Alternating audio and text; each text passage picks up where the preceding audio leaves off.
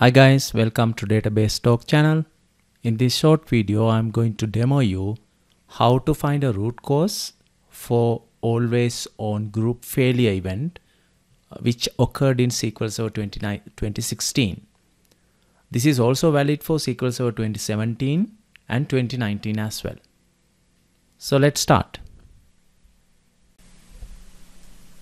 In Management Studio, connect to the database server. Hit connect. From the tree view, we are going to get management section, expand management folder.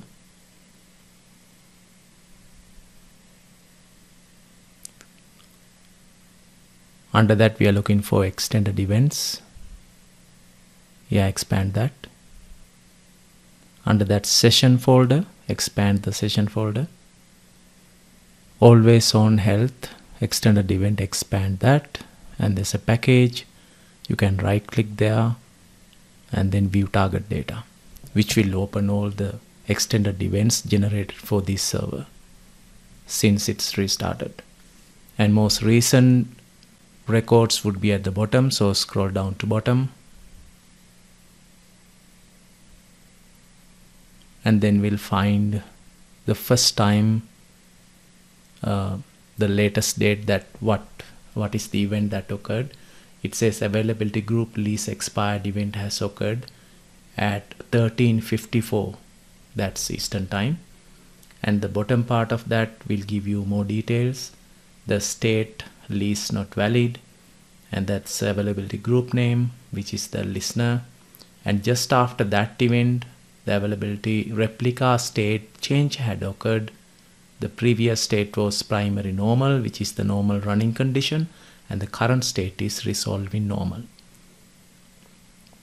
which means essentially the availability group has gone offline and it is not synchronization state right now. And after that, you can see there are a bunch of error reported for each database. In this case, we have 11 databases in this server, so you can see 11 error reported for each database. And if you look at the message section in bottom part of it, and you can see that database is also changing the role from primary to resolving, so which means at this time database is not accessible. And after that, availability replica state change occurred. It says resolve in normal to primary pending. Still it is availability group is offline. You can see 13:54, 28 second. And then primary pending to primary normal. At that time, availability group has come online, 13:54 and 20 seconds. And after that, each database is coming online, trying to bring them online. And you can see other events, error reported for each database. You can browse through that change. There are several reported error messages. Still the resolve in primary for each database is happening. And then the error reported stopped at 14:07 time, Eastern time. And you can open the error log, SQL Server error log, to correlate what has actually happened during that the starting that availability group state change. Just prior to that, we can see what was the event occurred. So I'm looking for 9/11, 13:54 time, and you can see, you can just scroll down. You can see a bunch of errors, information, messages, login failure messages. And just before that, you can see 13:53, just 1 minute before or a few seconds before, there was a SQL dump generated. It's a non-yielding scheduler. Due to that, SQL dump has been generated. because SQL dump generated during that time, SQL Server process basically freezes. That means it will cause to expire the least timeout. That's what has happened here. So you can log into the server and check this DMV to get more information about the dump that has been generated, SQL Server memory dumps. Now you can see the location and the time it got generated. So this dump would be helpful to identify what has really gone wrong. So in summary, always look for always on health check extended events when there's an event.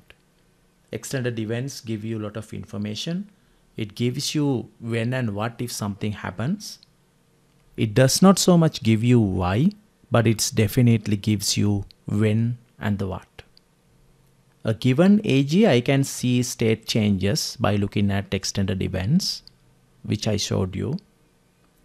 So anytime AG fails over or AG goes down, you will see that events. So if I ever see AG state from primary normal to something else, which means your AG went offline at that time. So primary normal is the current state. Primary normal is the previous state, and resolving normal is the current state, means either failover had initiated or AG went offline due to some reason.